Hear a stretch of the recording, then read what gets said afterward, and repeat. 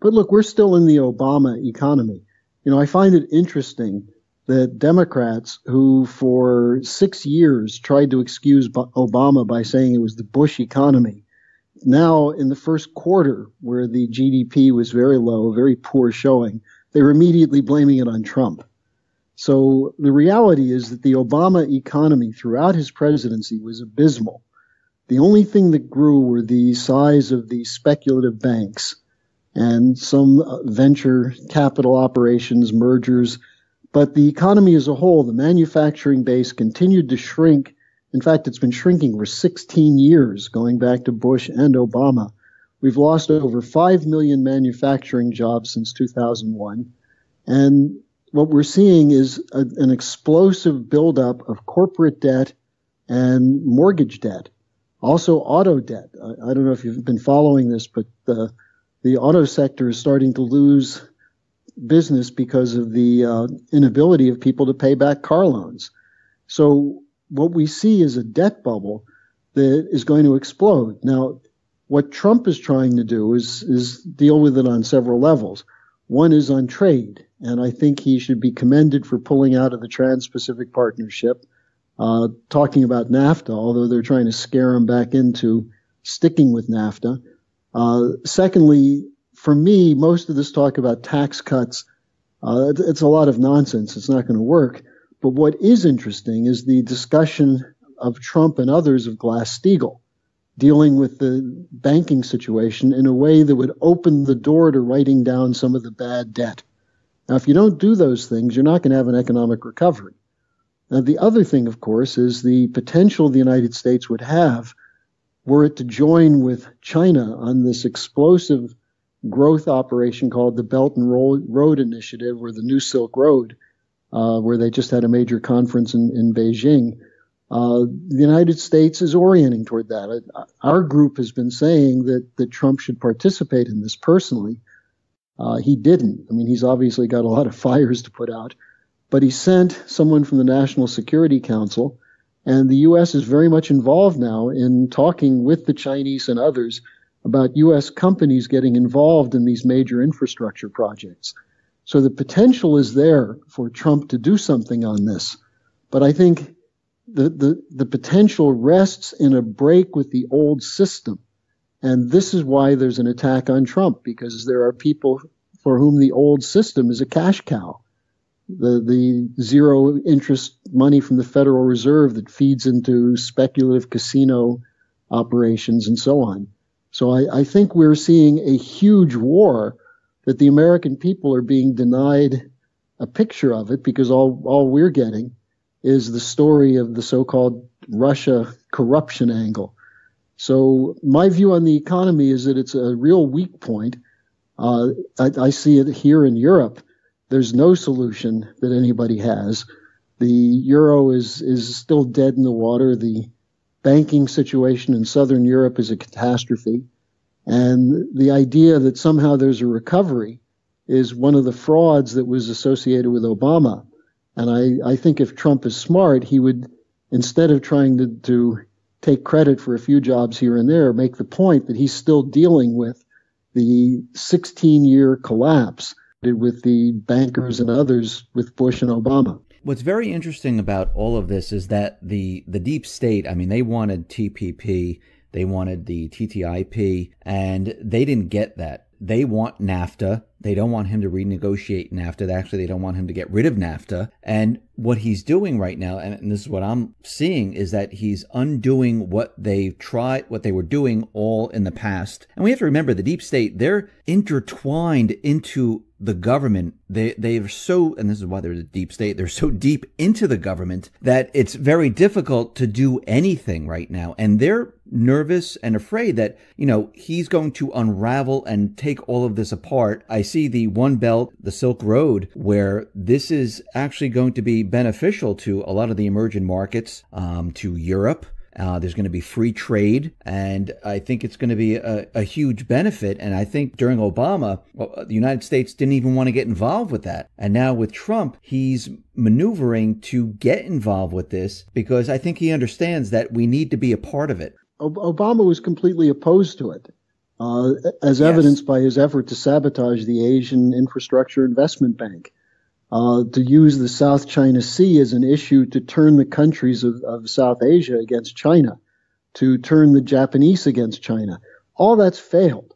All of that's changed. And it's not just that Trump is open to it, it's that there's a dynamic that's going on that has momentum, that has very little to do with the United States. It's a Eurasian-centered development process where the Chinese have done a number of things well. In particular, investing the surplus money they have, not in speculation and mergers and things of that sort, quick buck speculation, but in long-term investments. Now, this threatens the whole system. And you mentioned the deep state.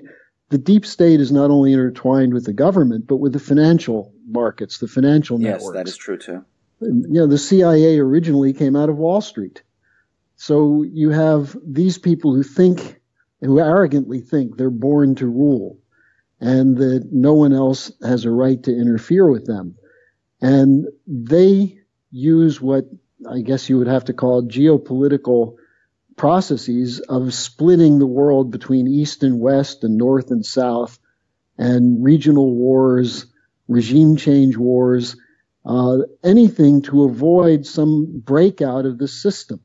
Now, the system is collapsing, and countries want to get out of it.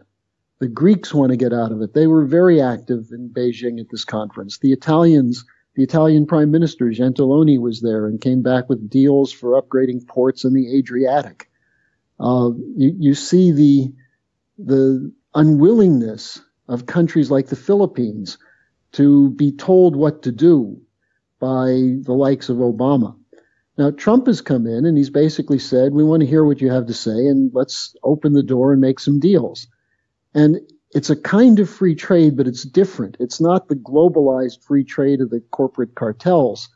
It's the idea that we live in a globalized world, but the globalization has to be for the benefit of other countries as well, which is not what the old British Empire or the Anglo-American Empire wants. So you have a conflict between these two systems. And Trump, for whatever reason, had a vision of breaking with this old geopolitical system. And the center of it was around the relations with Russia. And so it's not surprising that this is what the enemy has seized upon to try to destroy Trump. And as you and I were talking before, with all the many months, and remember, this goes back to June 2015, when the GCHQ, the British, started tracking Trump. Since June 2015, they've been trying to find evidence of his corruption tied to Russian firms, to oligarchs tied to Putin, and so on. With all the capabilities of the NSA and the cyber warfare capabilities and so on, they don't have a single thing in nearly 2 years. So what's the point to this? Well, the point is they're doing everything they can to sabotage Trump, to keep him from doing what he wants to do by turning the whole political environment into a 24-hour, 7-day-a-week discussion of who's corrupt and who knew what when. And in a sense, they're going by the old Watergate playbook. And what I find very interesting is that they hired a special counsel to investigate the Russian involvement in the elections, the Russian involvement with Trump. And this was all based on what happened with the New York Times and this memo from Comey, where no one has seen the memo. I mean, it was read over the phone and there's no proof of anything, but they went off of that. And I think it was Rosenstein who decided to calm the situation down, I guess, let's get a special counsel to look into something that we have no evidence about whatsoever, which to me, when you look at other different things happening, like the Obama spying, there was a criminal act with someone unmasking the Clinton emails. I mean, there's so many different things that there's nothing for that. When you talk about the Watergate playbook, what was the key thing? Nixon went down not because a bunch of CIA guys and deep state guys planted a bug in the DNC headquarters. And actually, it's so interesting, the parallels, DNC and 1972 DNC in 2016, Yeah. the involvement of the CIA, the FBI, and so on. Nixon went down because of the so-called cover-up. So what are they saying now? The firing of Comey shows that Trump fired him because he wouldn't cover up the Russian connection. Well, prove there's a Russian connection. If you can't prove that, there was no cover-up. There was an attempt to counter a lying media story that is omnipresent. You can't escape it. And the constant drip, drip, drip of slander will now be increased by the existence of a special counsel, more leaks, unnamed or anonymous officials saying that they happen to know that Trump once had dinner at a Russian restaurant owned by an oligarch who's a third cousin of Putin's maid. This kind of stuff is absurd, but it's all designed to stop the emergence of this new strategic reality. And I think this is what people have to be focused on, is rather than get into the minutia of who did what when, look at where we could be going. Look at what they're trying to stop. We're talking about a multi-trillion-dollar, 10 to 20-year investment plan that the Chinese have now recruited other countries to be involved in with them. I think there were 68 countries that were represented in Beijing. And what we're talking about is global connections on maritime Silk Road, the water, high-speed rail, even collaboration in space. And this is the most exciting potential. And this is how you can kickstart the moribund U.S. economy. And instead, what are we getting? The same old fights, the budget debt ceiling fight, the tax cut fight. They're trying to contain everything within a system which is failing. And we've got to break out of that. And I think that was why Trump got elected. People were sick of that old system. I think the U.S., and I think Trump realizes this also, that we need to be involved in that trade system, because the system that we're in now, like you said, it's completely failing. It's not going to work. And we definitely have to change things up, because if we don't change things up, we're kind of doomed here. I mean, I don't think the deep state, I don't think they'll ever give up. I think what they're going to do to the very end is most likely crash the economy, and they will stop him at every turn. If they can't get him out of office, they'll make sure that the United States doesn't join up with China. He doesn't, get rid of NAFTA. He doesn't do all the things that he wants to have peace with North Korea, stop the wars in the Middle East. They don't want him to do any of these things. And I think what they'll do is they'll completely distract him with a collapse of the economy, and he'll be too busy trying to clean up stuff here. And here's the problem you face with the economy. The debt bubbles are approaching a hyperbolic point where something is going to have to give. Now, in 2008, there was a certain amount of room for bailouts, but the Federal Reserve has basically used up that room. In fact, they've bought virtually every worthless piece of paper they could find to pump money into the banks, not into the productive system, but into the banks to protect the face value of worthless assets. Now, all that's left for them under Dodd-Frank, and the EU, the European Union, has a similar thing, is bail in. But even if they steal all the pension funds, all the money that's in deposits and saving accounts, it can't possibly cover the total volume of debt. So this is an explosion that's going to happen. Now, there are several approaches to this that have worked. What they did in Iceland, where they basically said, we're not going to recognize some of these debts. In fact, they put some bankers in prison. What the Chinese did with the people who tried to create a consumer debt bubble is they jailed bankers. I think they may have even shot a couple of bankers. I don't recommend that, but it's one way of dealing with this problem. And they're letting the hot air out of the bubble. In the U.S., we're continuing to stoke the bubble. And at the same time now, you have all this talk about the economy's in such good shape, now we can start raising interest rates. But the International Monetary Fund did a report that said if interest rates get above 3% in the United States, which could happen fairly quickly, 20% of American businesses will go into bankruptcy. So we're looking at a catastrophic situation. Now, that's why when Trump started talking about Glass-Steagall, we saw a flurry of articles, all of which said, number one, it won't happen. Well, if it won't happen, why are you writing about it? Number two, it would be disruptive. That's the whole point. We want to disrupt the speculative system. And number three, what they said is that there's no evidence that the repeal of Glass-Steagall had anything to do with 2008. And that's just plain bunk.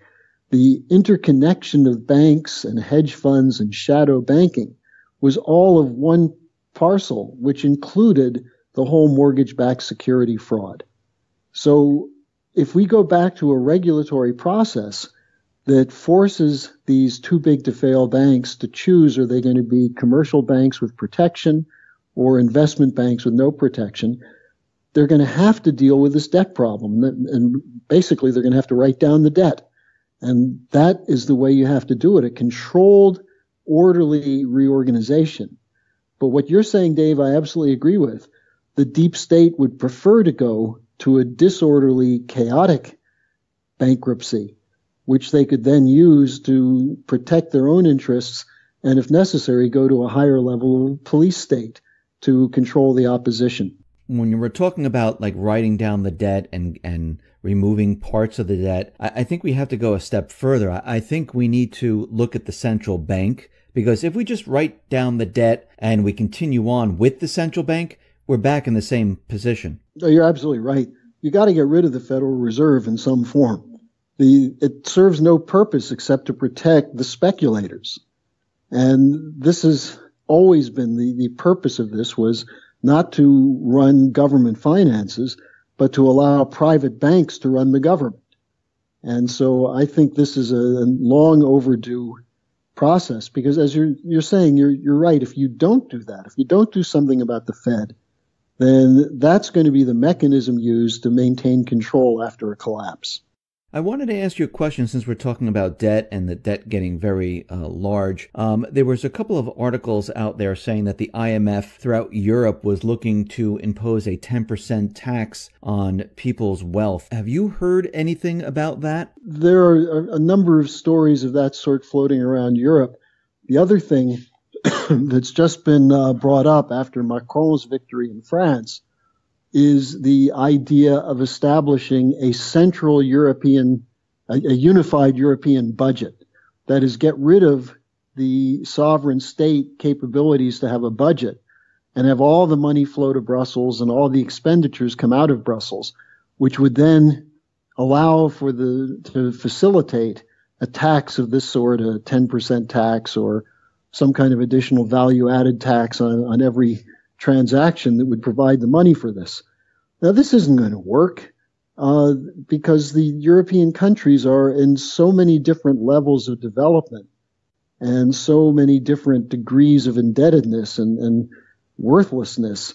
What do you do if you have a central government in Brussels having to deal with the Greek crisis, the Italian crisis, the Spanish crisis, without just taxing the Germans, which is pretty much what they're doing anyway, but they want to formalize it.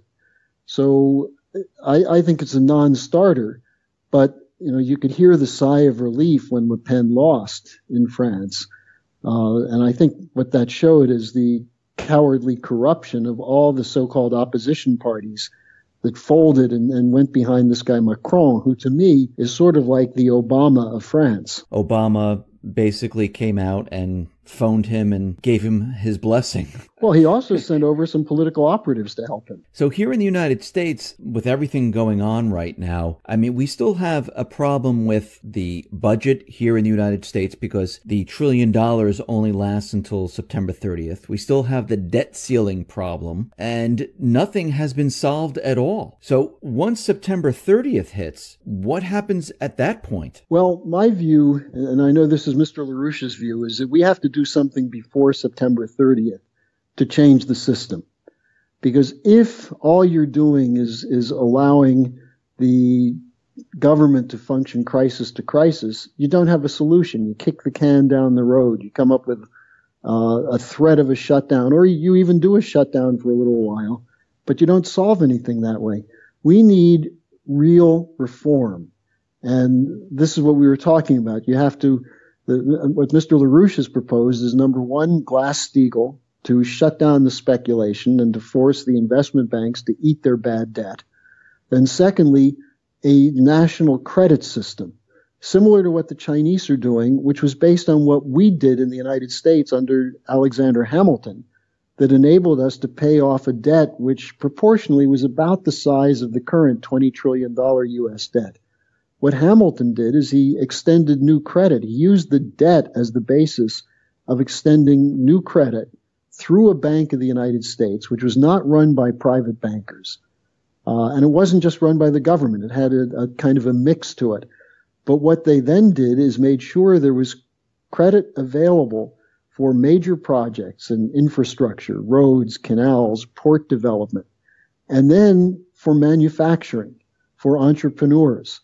That's how we got out of our debt crisis at our nation's founding. So a Hamiltonian credit system, and then credit going specifically to infrastructure, but at the front ends, including things like nuclear fusion development, a space program. We saw what NASA did to the U.S. economy in the 60s. So these are some of the ideas that would transform things. Now, if all you're going to do is come up with some posture of either shutting down government or not shutting down the government with a compromise, you're not going to accomplish anything. And it's going to add to the insecurity and instability. And also, I think it will add to the irrelevancy of the United States in the world, because other countries are not going to wait around for the United States. Now, to get to that point, I mean, to get to where you were saying we want to go, we can't have, like we said, the central bank. We can't have this debt. We can't have the system the way it is. I think the only way out of this, and it's not going to be good for many individuals, but is to default on almost everything and actually restart everything to get us back up and running. Almost like what Trump does with his businesses, where, okay, I have too much debt in the business. The business isn't operational. I need to basically wipe out the debt. I need to default and go forward from that point. I think that's the only way forward right now. Well, there are areas where bankruptcy reorganization would work. The problem is you can't really do that with the government. But that's the genius of what Hamilton did. Hamilton figured out how to use the debt as a means of creating new credit. And this is, let me give you an example of what the Chinese are doing compared to what the West is doing. Okay. The debt in the West was used by, or the European Central Bank and the Federal Reserve purchased a lot of these bad debts. The ECB is now buying junk bonds to inject liquidity. But where does the liquidity go? It goes to the bankrupt banks. Now, what Hamilton said is, let's take these bonds that otherwise seem to be worthless and turn them into a credit system. And so one of the things the Chinese are doing is they're using their holdings of U.S. treasuries, because they know the treasuries, at least up to now, are not in danger of default. They're using the treasuries as seed capital for creating credit, much in the same way that the Germans in the 1950s used the money from the Marshall Plan to generate credit for the economic miracle. So my thinking on this is that you look at $20 trillion and you look at the level of growth of debt and say, well, this is exponential. It can't continue. Well, it can't. But how do you deal with it? Some of it you do have to write off or write down. And you let the speculators take the losses. But you can't do that with families and small businesses. You have to give them an opportunity to have a reorganization. And that means you need to have new credit from somewhere. The problem with just letting everything crash, a kind of Schumpeter creative destruction view, is that you can't really be sure where the destruction will stop. And there are too many lives at risk in something like that. But I think you could do it in an orderly fashion and let the regional banks and the community banks determine which companies are viable and should get new credit. That's the way we did it in the past. You don't need a government bureaucrat sitting over an agency in Washington to figure it out.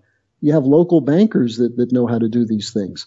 But the local banks can't get the credit now because it all goes to the New York banks and the money center banks. So do you think this is Trump's approach And what you're explaining here? I mean, I know it's not the central bank's approach. Well, I think this is what they fear is his approach. The fact that Trump has twice now met with community bankers associations and pledged relief from Dodd-Frank. Now, most people don't understand that because they think of Dodd-Frank as Elizabeth Warren and consumer protection. The key thing in Dodd-Frank is it enabled the big banks to grow without changing anything. In fact, worsening their portfolio. The so-called Volcker rule and these things don't really function. So when Trump says he's going to get rid of regulations, what he means with Dodd-Frank is that he's going to take away the onerous regulation on small banks that makes them incapable of competing with the large banks because they don't have teams of lawyers and accountants. Take that away and then free them up for investment in infrastructure and community projects and local developments and in providing credit for entrepreneurs. I think he does understand that side of things, and I think that's why he's intrigued by the idea of Glass-Steagall. The problem is you've got a couple of probably foul balls in there from Goldman Sachs who will screw this thing up. So ultimately it's going to depend on whether Trump keeps his promise that he's going to break with this system, or is he going to try to conform to it in some way. So far, what I see him on the strategic level, he's fighting it. He's continuing to fight. You know, this meeting he had with Russian Foreign Minister Lavrov was a real poke in the eye to the establishment. Yes, it was. It's hilarious when Lavrov shows up with Kiselak, the Russian ambassador. Trump joked to Lavrov, I see you brought my boss, the guy who got me elected. And the media couldn't believe it. But I think, and then Putin coming out saying, you know, how stupid do they think we are that I must be the most powerful man in the world if I can convince Americans who to vote for. So most of the world looks at the United States somewhat bewildered. Now in Germany, because we have a similar problem here in Germany with Merkel. Merkel is sort of a cross between Obama and Hillary. You know, the Germans have the same media coverage that you have in the United States. But much of the rest of the world is looking at the United States saying, what the hell's going on? You're going to throw a guy out of office because he met with the Russians? Because his advisors talked to the Russians? How crazy is that? And of course, when Trump tweeted that, he said, wouldn't you think it's a good thing if Putin and I were able to talk? Well, the media said no. Right. They don't want him to talk. They don't want peace. They don't want discussion. That's what we know from the post-war period, especially the last 30 years where we've been in one war after another. You know, from every single day Obama was president, the United States was in war. We were bombing countries. We were droning people. We were creating new terrorists. We were arming terrorists every single day. And Trump comes in and says, we're not going to do that anymore. And I was very heartened by Tillerson's comment that we have our values, but those values are not our policies. And so what's the media coverage? Oh, now we're going to sidle up to dictators. So, you know, you have to ignore the media and recognize they're nothing but agents of influence of the City of London Wall Street crowd who are enemies of the United States. Bannon is right on this. That's the enemy.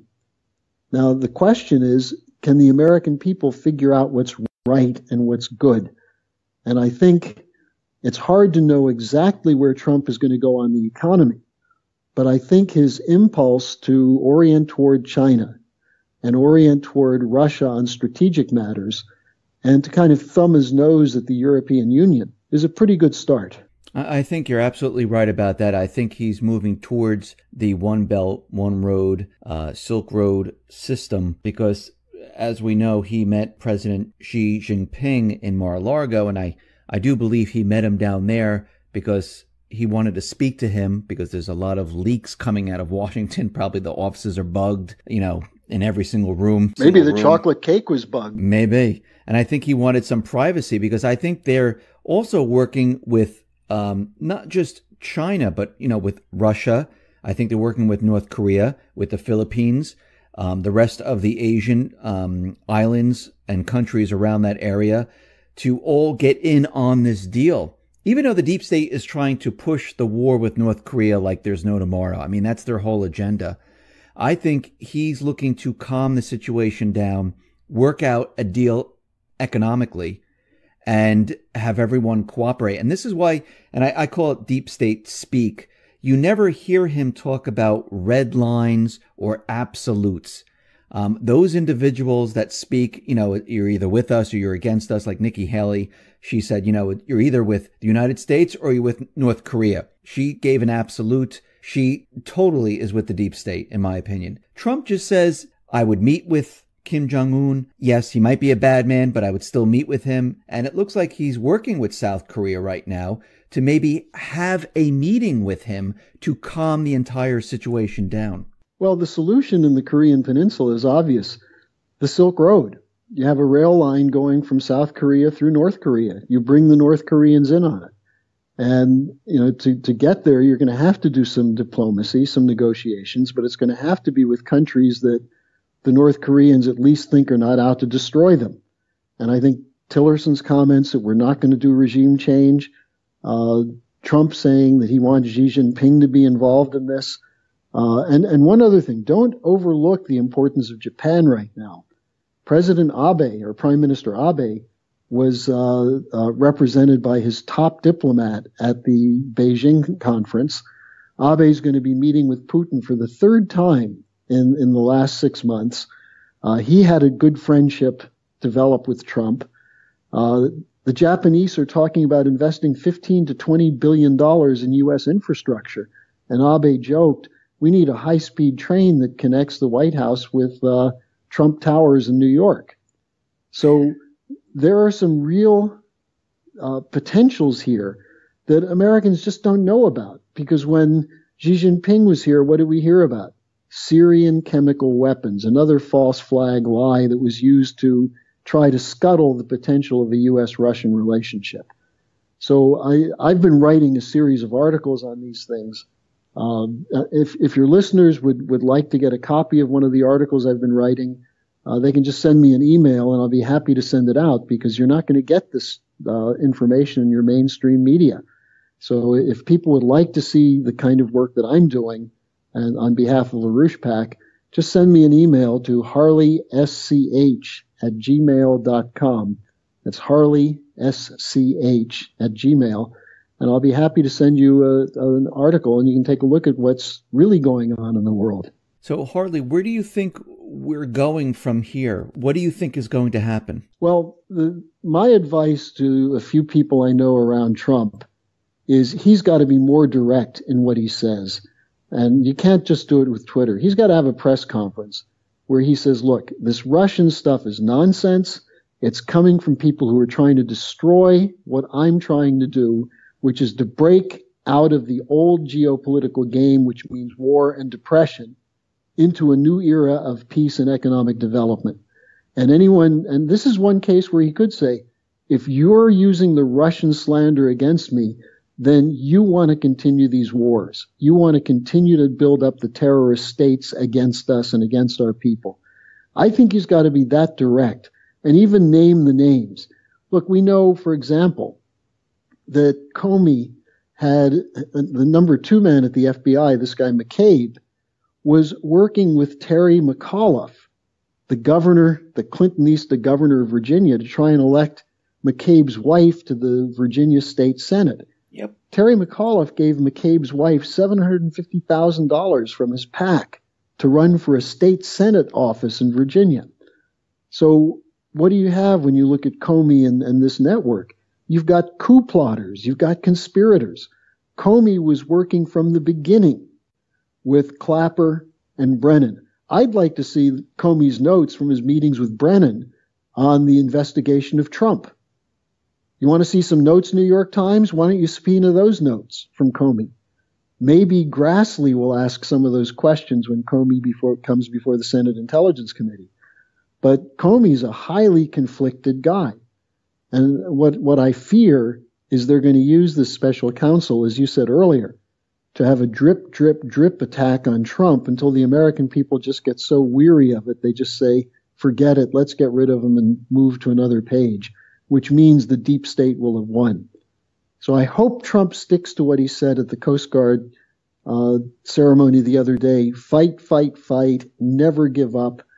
But he's got to be more explicit in identifying the enemy. And on this Comey question, he should ask some questions, either himself or through surrogates, of Comey's connection with Clapper and Brennan in doing this original Putin did it, Russian meddling story. Secondly, did the FBI offer $50,000 to Christopher Steele or not? That's a story that's come out in the London Guardian, and also it was in the Washington Post. Why is the FBI trying to hire an ex-MI6 operative? And we know there's no such thing as ex-MI6 operative, right, but one who originally was working for the Bush campaign and then the Clinton campaign. Isn't that a conflict of interest? Isn't that meddling in an election? So I think there are some real questions that Trump could ask. And I think we have to demand that those people who are serious about defending this country stand up and defend it now. I agree. Harley, thank you very much for being on the X22 Report Spotlight. Once again, how can people see your work? Well, you can go to LaRouchePAC.com to get a general picture, and we have some very good videos from the Beijing summit because Mrs. LaRouche was there. And again, I'll offer to your listeners, if they want to see what I'm writing on this whole Get Trump operation, just send me an email at harleysch@gmail.com, and I'll be happy to send it out to you. In fact, I'm working on an article tonight. Harley, thank you very much. I appreciate it. Okay, Dave. Thank you. Good talking with you again. You too.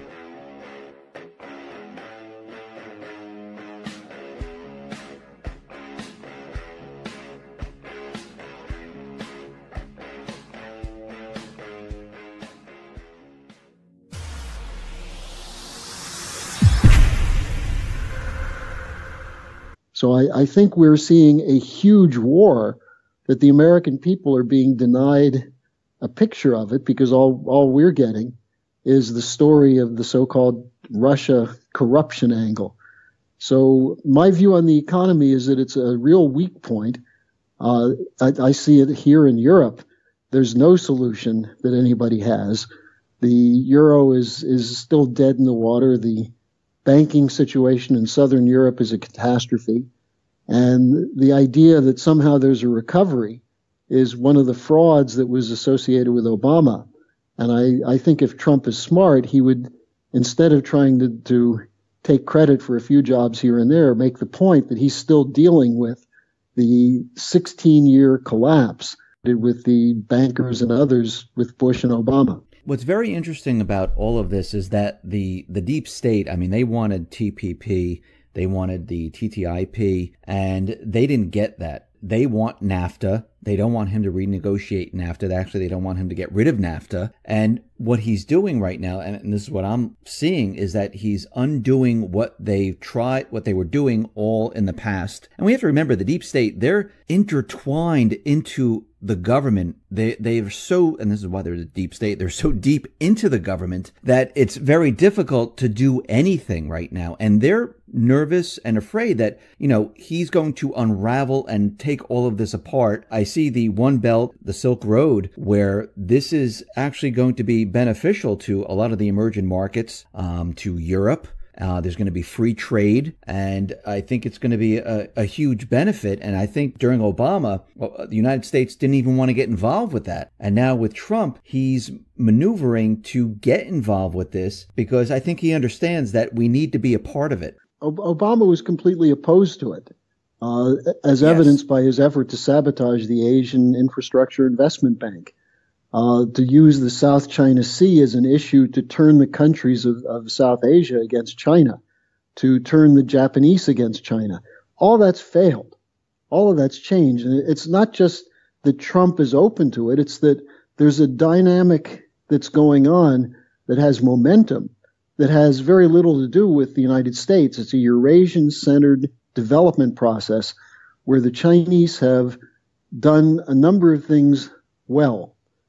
In particular, investing the surplus money they have, not in speculation and mergers and things of that sort, quick buck speculation, but in long-term investments. Now, this threatens the whole system. And you mentioned the deep state. The deep state is not only intertwined with the government, getting the same old fights, the budget debt ceiling fight, the tax cut fight. They're trying to contain everything within a system which is failing. And we've got to break out of that. And I think that was why Trump got elected. People were sick of that old system.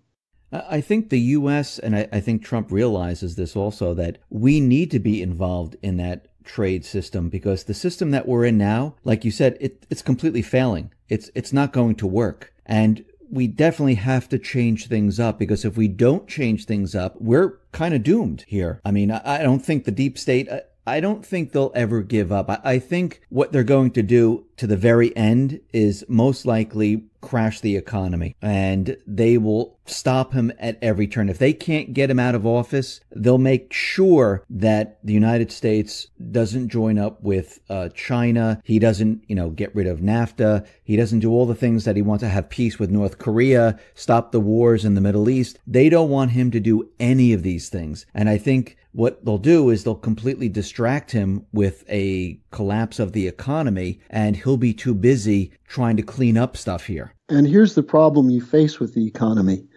The debt bubbles are approaching a hyperbolic point where something is going to have to give. Now, in 2008, there was a certain amount of room for bailouts, but the Federal Reserve has basically used up that room. In fact, they've bought virtually every worthless piece of paper they could find to pump money into the banks, not into the productive system, but into the banks to protect the face value of worthless assets. Now, all that's left for them under Dodd-Frank, and the EU, the European Union, has a similar thing, is bail in. But even if they steal all the pension funds, all the money that's in deposits and saving accounts, it can't possibly cover the total volume of debt. So this is an explosion that's going to happen.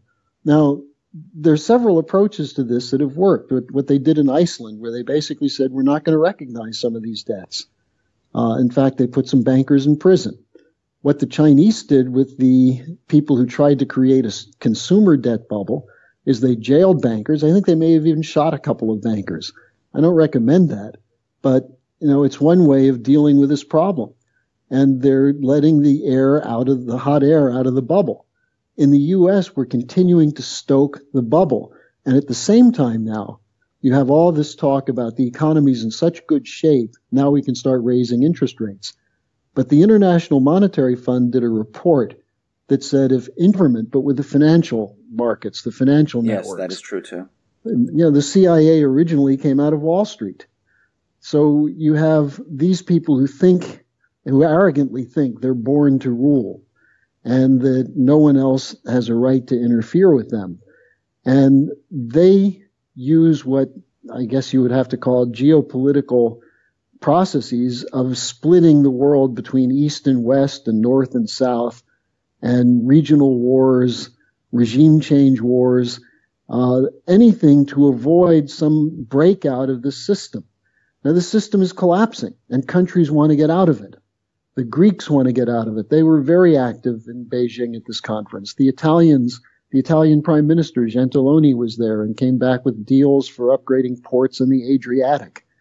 You see the unwillingness of countries like the Philippines to be told what to do by the likes of Obama. Now, Trump has come in and he's basically said, we want to hear what you have to say and let's open the door and make some deals. And it's a kind of free trade, but it's different. It's not the globalized free trade of the corporate cartels.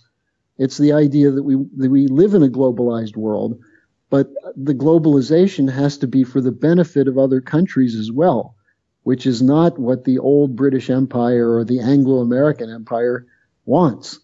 So you have a conflict between these two systems. And Trump, for whatever reason, had a vision of breaking with this old geopolitical system.